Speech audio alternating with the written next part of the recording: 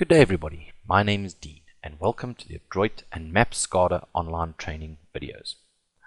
The following video is the third in a series of guides designed to help you the user become more familiar with our products. Today I'll be walking you through the designer. We will also be creating an empty graphics project. For those of you not familiar with the Maps product, I recommend that you head on over to the Adroit website www.adroit.co.za.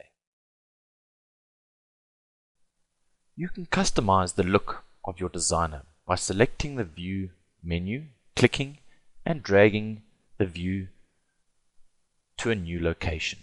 We can then resize this view. Each view can be stacked on top of another one. By double-clicking, it will return to its docked position. Again, double-clicking will return the view to the area we dragged it to initially. We can also drag a view and then dock it to a different area within my designer, in this case to the top of the designer view. I can also dock or stack my views on top of one another. To remove a view from a stack, I can click on the tab and drag the view back. Again, by double clicking, it will return that view to the same stack that I dropped it on.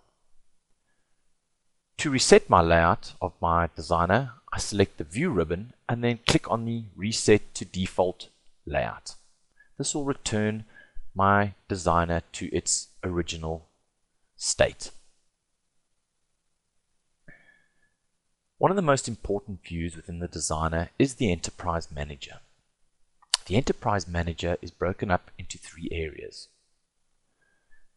Data sources, which contain my Adroit data source event viewer, my management area, which contains my security and my system parameters. It also contains the graphical projects area. We are now going to create a new graphical project. To do this, I select the Home ribbon and then click on New Project.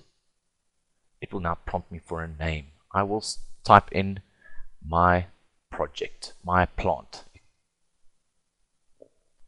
I click the Finish button and I have a new graphical project inside my Enterprise Manager.